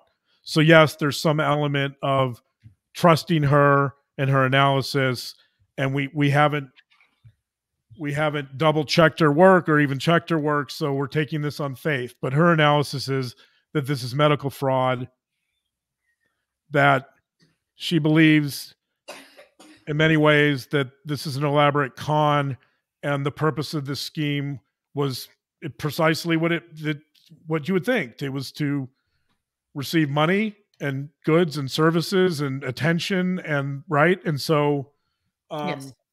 I'm not saying I agree with that, by the way, but that's another narrative. It's another narrative. It's another narrative. My goal at the beginning of this was to look at the competing narratives. Here's another one. Is this medical fraud? I don't know. But it's a narrative that other people have that have more information than we do. So let me I'm not going to be able to get to all the competing narratives, but I do want to. Well, can we just clarify something though? Yeah. This happened when she was this started when she was an infant, so it's still child abuse. It's still child abuse. Well, she did not have. Yes, I just think it's definitely child abuse. Definitely child abuse, and on that sense, yes, right. I mean, so when all these medical procedures, even if you think that the medical procedures weren't as significant or serious, or there weren't as many of them as was initially thought, you're still dealing with a child that can't give consent and that's helpless to a large degree, who's undergoing unnecessary procedures. She's been told to stay in a wheelchair, right? She's been given all this misinformation. She's been misled. I mean, there's no question it's maltreatment.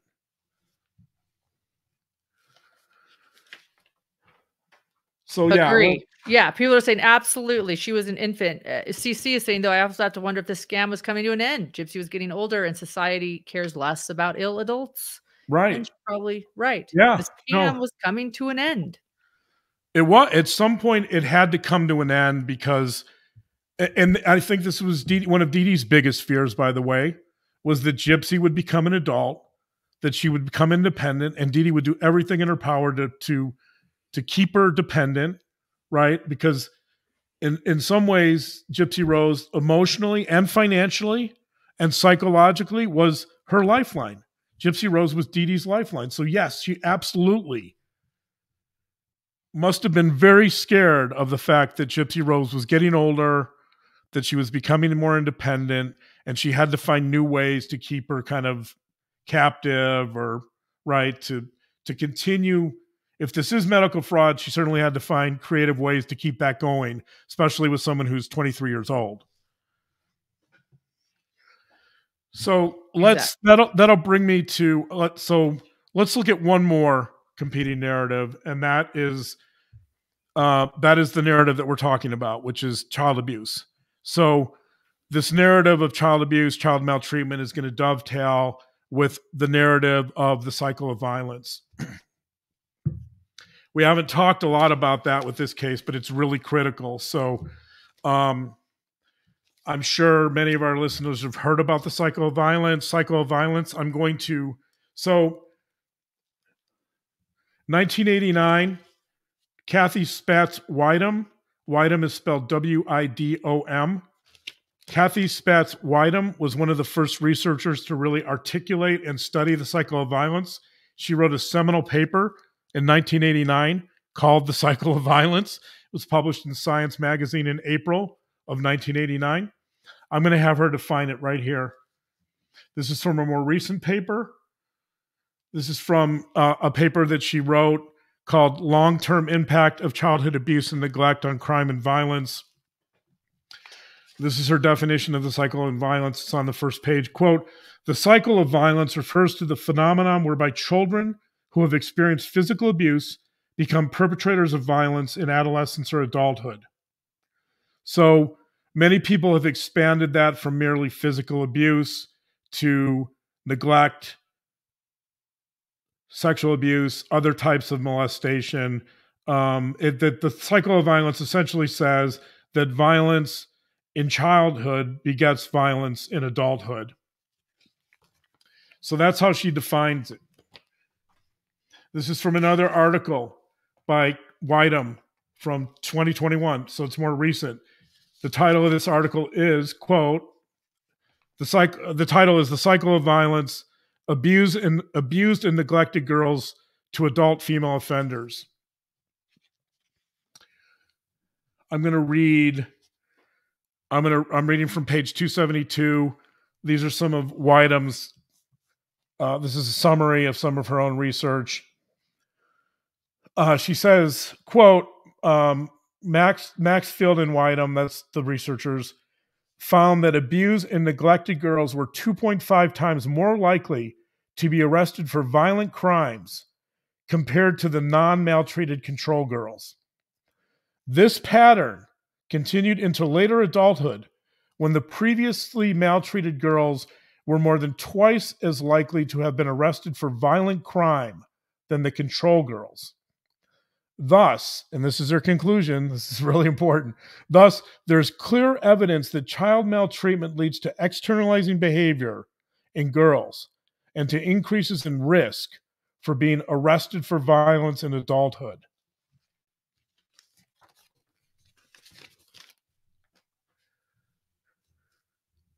So what does that mean? So if you want to, so again, this is a competing narrative. The narrative here is the cycle of violence, which is simple. That if you're maltreated in childhood, even if you're a female, because I know some people are going to push back here and say, well, doesn't this mainly apply to males? Nope. Whiteham has done the research on females, and as she says, girls, that girls are equally likely, if not more so in some cases, to engage in violent behavior as adults if there's been any type of maltreatment in childhood.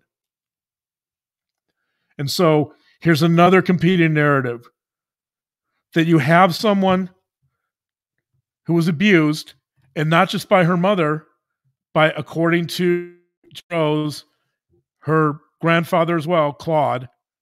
We won't get into that, but you have multiple forms of abuse here that then translate into later, potentially, and again, I want to say, people say this all the time. Well, people will say, well, I was abused and I'm not violent. Yes, the issue is not everyone who's subjected to maltreatment is going to go on to become violent.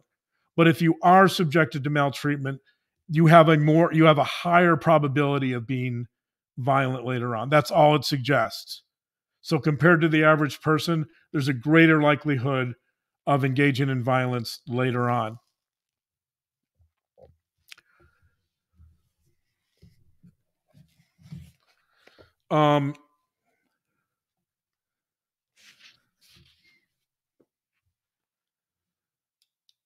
So I think so. This narrative is important in the sense that the cycle of violence has application to almost every case we talk about, right? It's really important for us. So let's take Brian Kohlberger. I mean, he hasn't been convicted yet, so maybe he's not the best person. But if you think of any serial killer or any person that engages in violence, or a lot of the cases we talk about, not all, but many, most, there's some type of not all. There's usually some type of maltreatment. That could be neglect. It could be physical abuse. So keep in mind, I said neglect. Neglect doesn't involve violence necessarily. Physical abuse, sexual abuse, any type of maltreatment increases the probability. It doesn't ensure it. It increases the probability of later violence and potentially murder. So I think, and this is where this kind of gets into the issue I talked about in our last show about anger and rage, that I feel like GYPSY Rose really has not been able to get in touch with that. That she's really kind of repressed a lot of her anger and rage. She hasn't once that I've seen expressed any real anger towards her mother, by the way. So that's interesting. But she certainly, with her murder, she certainly acted it out. So, so here we have another competing narrative. As you pointed out, Lauren, that some of our listeners really kind of pushed back on this issue and said, well, she's a pure victim. Yes. Right. She's a pure victim. And that somehow gives her a pass to be violent or to harm her mother. Yeah. Right. Gypsy killed her torturer, not innocent people, is one comment right here. Everyone else said it's self-defense. Everyone else said it's different. Okay. It's not fair. Right. I mean, and again, you know, my argument here is that there's a lot of competing narratives. They all have some truth, and they all lack some truth too. So they all have validity and they all lack some validity. So I don't know. You know, this is where this case is really challenging, and it's really difficult to understand. And I think this is where so many people are invested in a particular opinion. You know, all of them are right and none of them are right. So, was it self-defense? I mean, again, if you want to argue, if you want to go with self-defense, then you have to feel that that her safety, that her fear, her deathly fear of being harmed was imminent. Can I suggest something too when it comes to the people saying, but she was abused, how dare you, this is different, she was abused? Being in this true crime world, I mean, hidden true crime has always looked for the hidden motives from the very beginning. It's what we set out to do, and we have done that and continue to do it. We have never veered from this.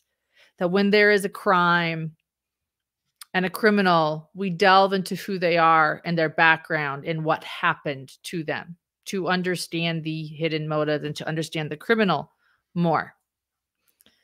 1 second.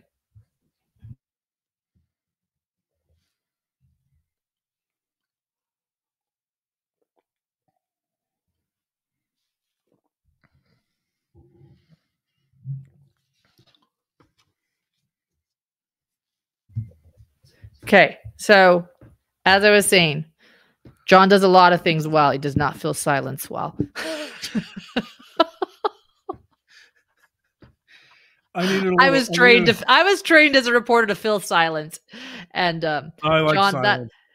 And he likes silence. It's a good thing. In fact, that was the thought he left us with at the end of the last episode was sit in your silence. I on the other hand was trained to feel silence. Don't let there be silence. But John is very good at other things. All right. Forgive that. That was a parenting interruption. So as I was saying, I feel like hidden true crime has always done this, right? I feel like the people watching Gypsy, well, let me go back a little bit. A lot of times people will jump to our show as we're delving into a criminal's past and a criminal's childhood and discussing their abuse or discussing what happened in their childhood to say, oh, come on, stop it. They're just evil. Stop excusing them. They're just evil. Well, first off, we're never excusing anyone by trying to understand what created a criminal or how they became who they are. We're never excusing them by doing that. We're understanding and hoping to understand humanity and hoping to get a better understanding of crime and maybe to stop this from happening and to help us raise our children better, whatever it is. And people will just jump to they're evil. And I think that what we're seeing with the GYPSY ROSE phenomenon is people that have never delved into the hidden motives of a criminal before. And this is your career. This is your job, John. This is what you've always done your entire life. Like, this is what you do. There's never a criminal you don't do this with. You always learn the underlying issues of their childhood and have empathy for their childhood and the abuse they suffered in their childhood to understand how they became a perpetrator. I feel like it's maybe because the world doesn't do that, like you do that every day of your life, or we do that on our podcast. It's like typically people are just evil. But now that we understand someone's childhood experience for the first time, which is GYPSY ROSE, Now she's like the first criminal that you've ever understood had a bad past, where you know that every criminal has had a bad past. So this is easier for you to separate, where the rest of the world doesn't get to hear all the time the criminal's past. Anyway, it's just a thought I've been thinking about as like we've gotten these comments and how the world is celebrating Gypsy, like, she's different. How dare you? No, so many criminals have really difficult childhoods that we can feel empathy for their childhoods. And yet they are still a perpetrator and we need to hold them accountable. It doesn't excuse them. Rant over. Sorry. And I got to go back to parenting just a little bit. So fill the silence, babe. Love you. Okay.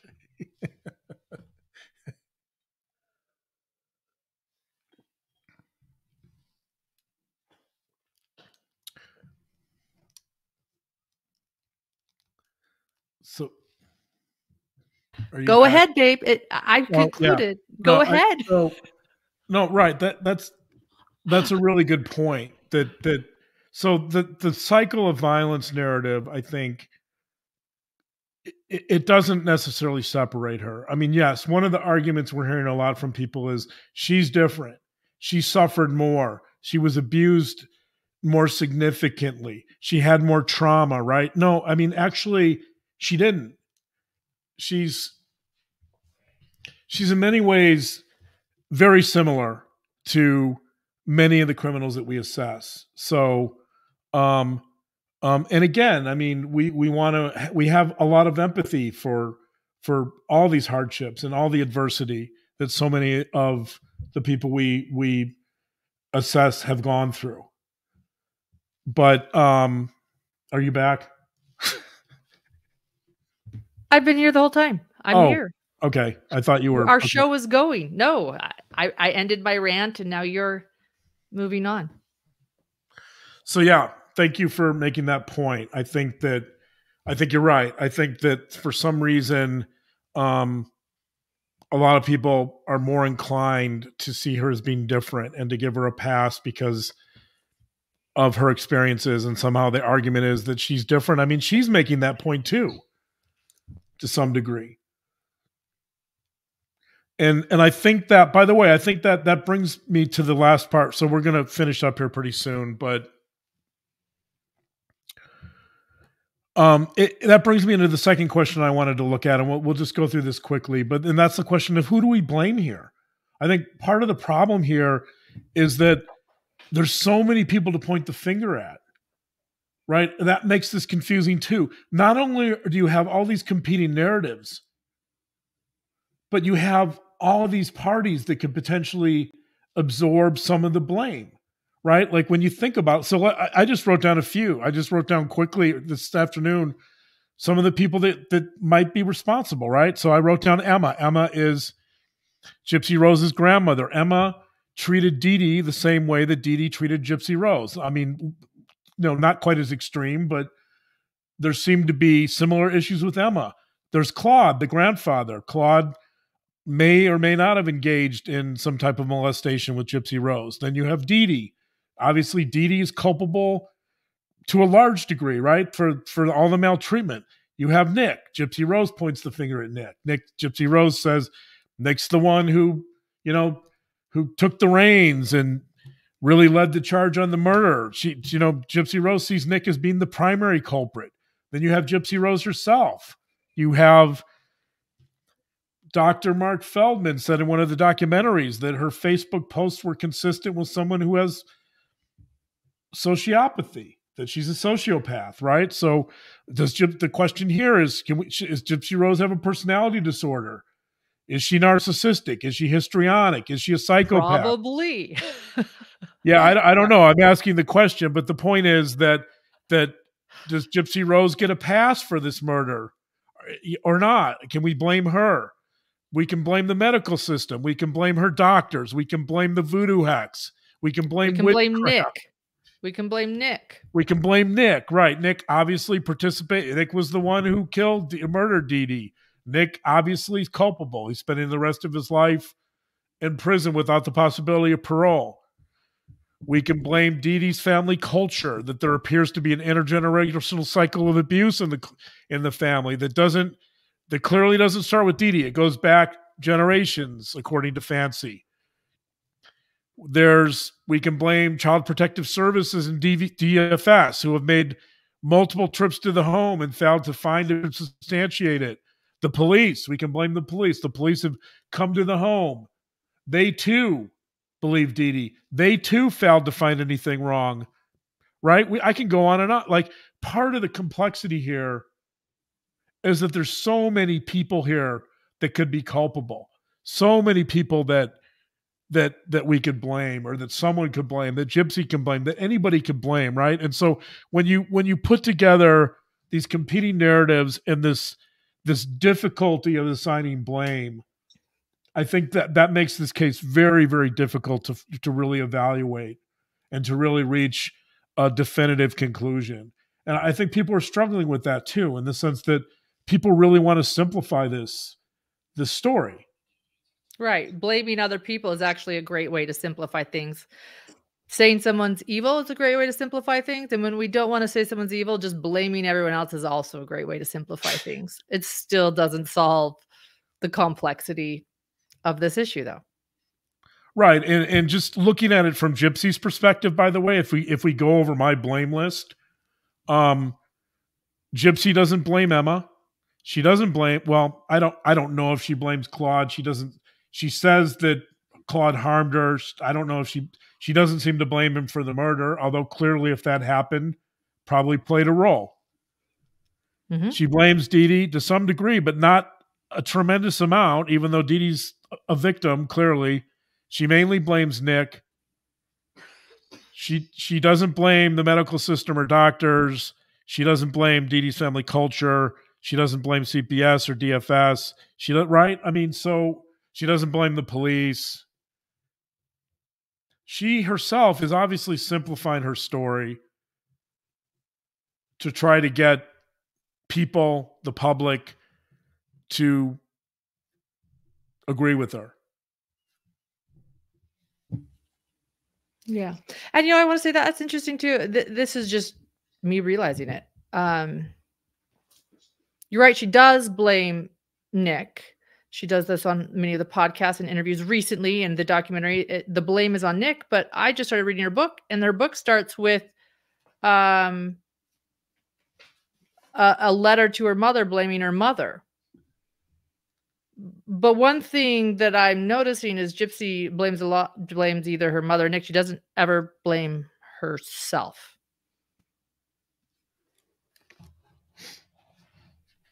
So, which is kind of something I'm noticing too. Right. She doesn't own this, and I mean, we'll get more into that later. She doesn't own it. So I don't know, I didn't cover everything I wanted to cover. This is such a large topic. Let me just summarize a few ideas, and then we'll say goodnight. But let's get back to Macbeth. I want to get back to Macbeth to close this. Let's come full circle here. I'm going to quote from Emma Smith again. This is page 254. Quote, Macbeth asks why things happen. That we still can't answer is key to its unsettling hold upon our imagination.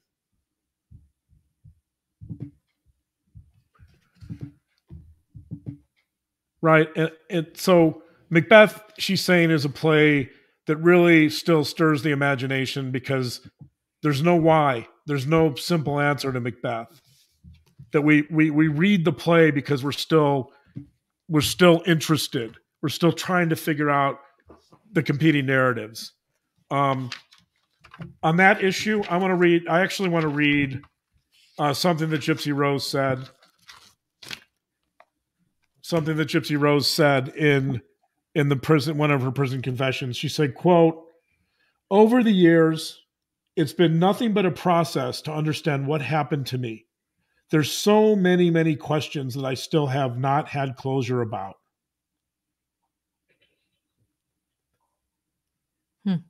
Right? So even GYPSY Rose, here in this quote, even GYPSY Rose is acknowledging the complexity of this case, the complexity of the situation. She sounds a lot like Emma Smith. when she says this. I wrote this down because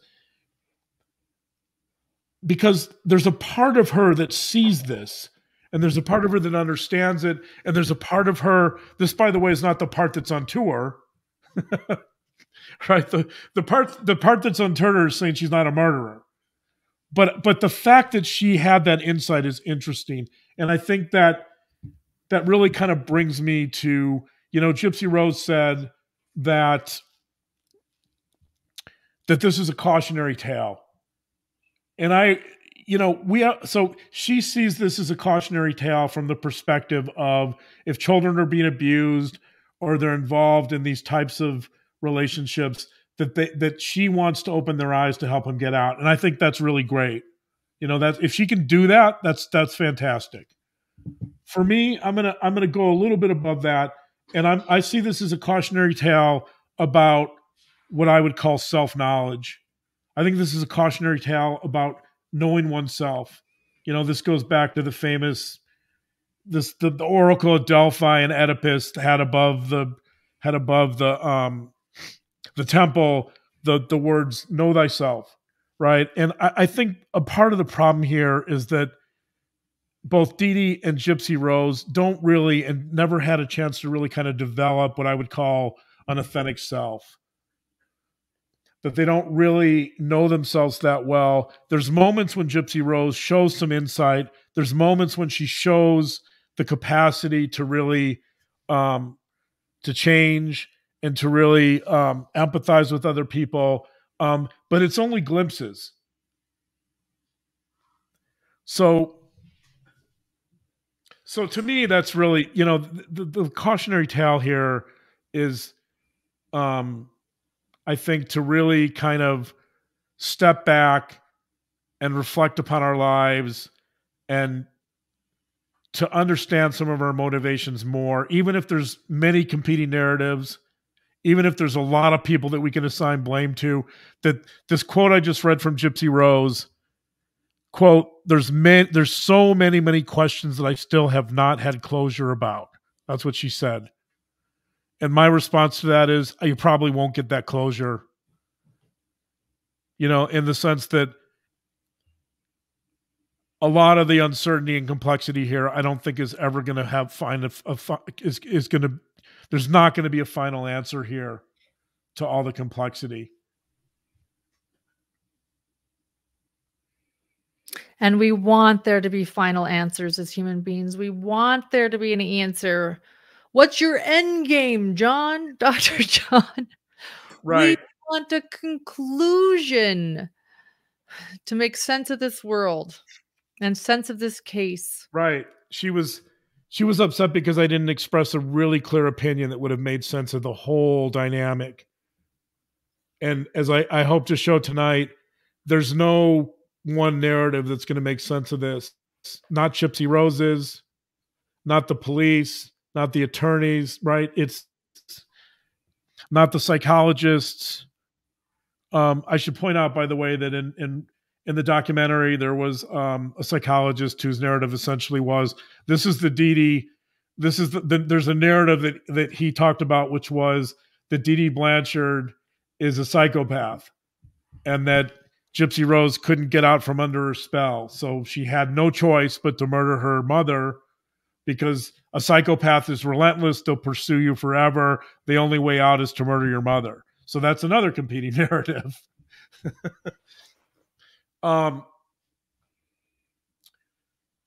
Someone said, get comfortable with loose ends and uncertainty. Then you have peace, because that's how life is.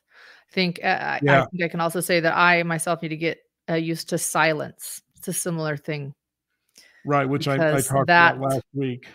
Yeah, then you have peace, and that's how life is. That there are loose ends and uncertainty, and that is hard. Anyway, keep going, John.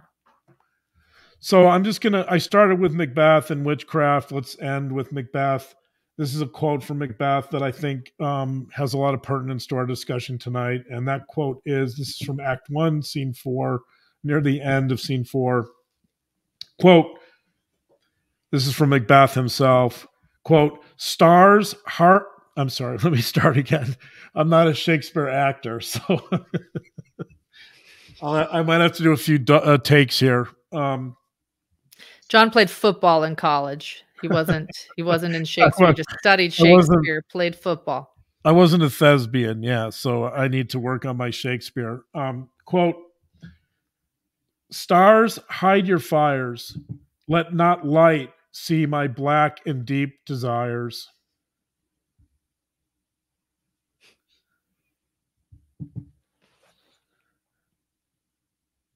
So I think the reason it's a simple quote, it's a beautiful quote. And the reason I like this quote so much is, Lauren, you're always talking about shining light on things to illuminate them. You know, I wish that somebody along the way here, whoever that was, whether that was Rod or Christy or CPS or that a doctor, right? There's so many people that could have shed some light on those black and deep desires, and they didn't, right? And so, even GYPSY Rose, she could have shed some light on her own black and deep desires. I hope she does now. I hope she's willing to kind of dig a little deeper into who she is and what her motivations were or are and could be, and maybe she'll come out better for that. But I think so. I think the point is that the more we hide stuff and the more secrets we keep and the less light we shine on things, potentially, the more complicated and disastrous things can get. So there were a lot of places here in this story, in this very tragic and complex story, where light could have been shown on the darkness and we would have had a different outcome. Yes. Thank you, everyone, for being here tonight.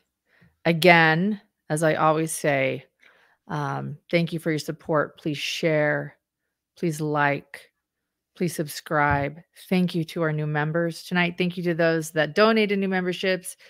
And leave your comments and questions for John in chat. One of our dear gems just commented that you can tell that John is very passionate about this case. And I think as his wife, looking at him, I'd have to agree. He is. He's delved in. And I think we might see another week of this. So please leave your questions and comments in chat, because we're going to do a Q&A. And we clearly never got there. So next week we will do that. It always helps to leave a big, a question mark emoji or something to kind of imply that this is a question you have when it comes to this case. I think we're going to keep going. Thank you so much to those who supported us. Thank you, Christina, just now. Again, patreon.com/hidden true crime. If you appreciate what we do, we rely so much on your support.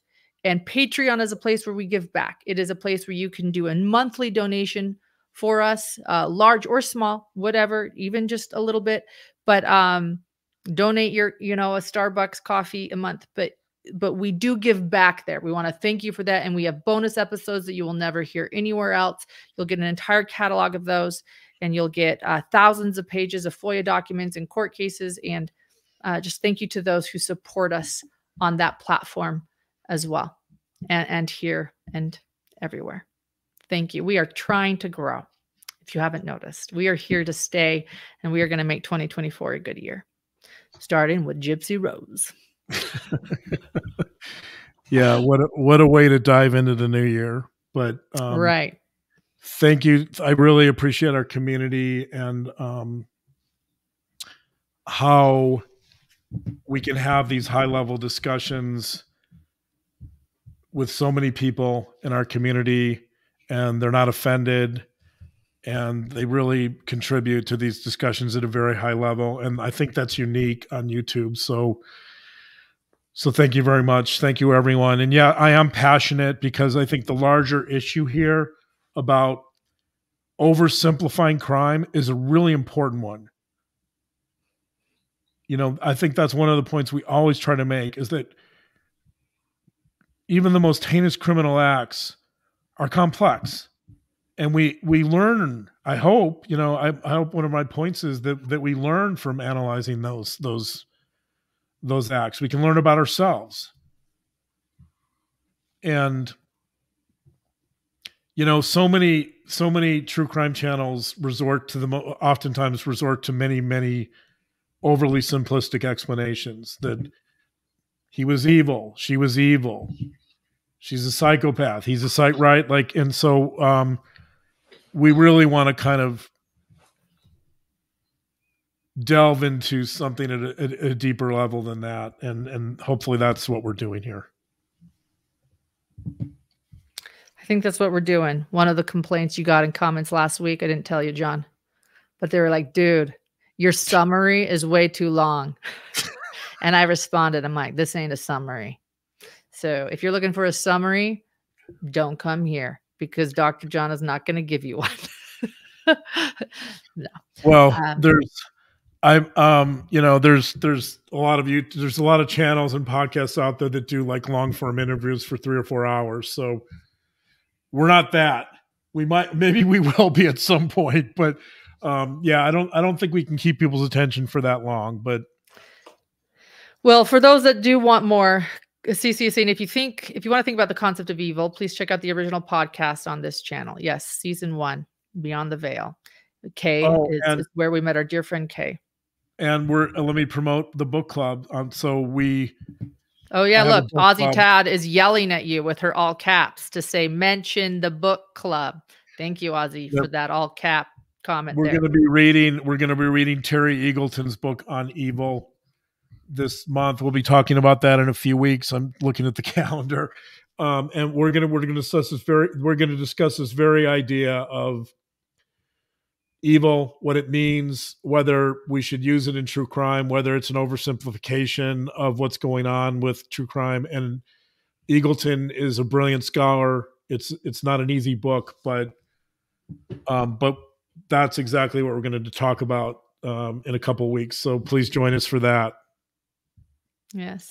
And to our fellow podcasters who joined us tonight, we see you. Thank you for being here. Defense Diaries, good to see you, as well as Fancy was here earlier.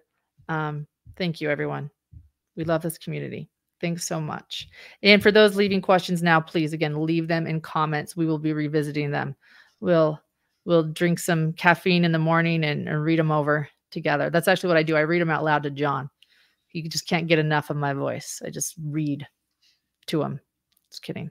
You're not laughing. And I want to also, I know this is like the longest ending we've ever had, but I need to mention this because so for the book club members, I told Lauren, like, I'm beyond excited for tomorrow because True Detective season 4 starts on HBO, and I love True Detective season 1.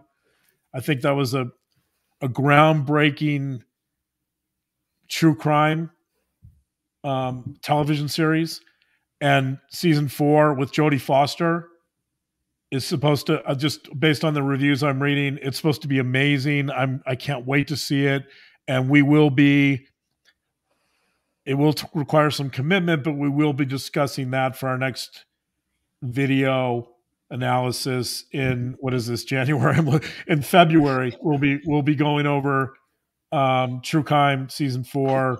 So for those in the book club who want to watch that, I'm just on the edge to see it. I can't. Jodie Foster's amazing. It's supposed to have some similarities to season 1 or some tie-ins to season 1. So I'm really excited about that. So that's an early announcement. One of our moderators, I want to share this. Go ahead. Sorry, about February. An early announcement about the February book club. A lot of people think that I post things late. I do. Sorry about that, but I'm getting ahead of the curve here. So, yes. So people know. One of our moderators, I have been informed, has a dear friend, a 15-year-old teen girl that went missing last night. She has no working phone. This is important to us. So, but to protect the minor, because these last forever and we can't delete or change this episode. Right when this ends, I'm going to go share a community post on our YouTube channel with her photo, her name, and her information and who to contact. And I'm going to also share that on our Facebook page, facebook.com/hiddentruecrime. Megan Music, thank you for bringing that to our attention. And so everyone here, please go check that out because I do want it to be in a space where because this person is a minor, we can delete it, but it is very important. And the police are asking for information. She went missing last night, 15-year-old girl without a working phone. So we'll get that up. Thank you, Megan. All right. Thank you, everyone, for being here tonight. Anything else, babe? Thank you, No, Dinah. I'm done. All right. I'm very done. I'm looking forward to some silence. Oh, and thank you, CC. Yes, it is my birthday on Wednesday. Did you remember that, sweetheart? By the way, yeah, absolutely. Of course I did. You're looking forward to your show, but yes, you also get an older wife next week. So, all right, everyone, have a good night. We'll see you. Thanks, CC. Good night, everyone. All right. Good night. Good night.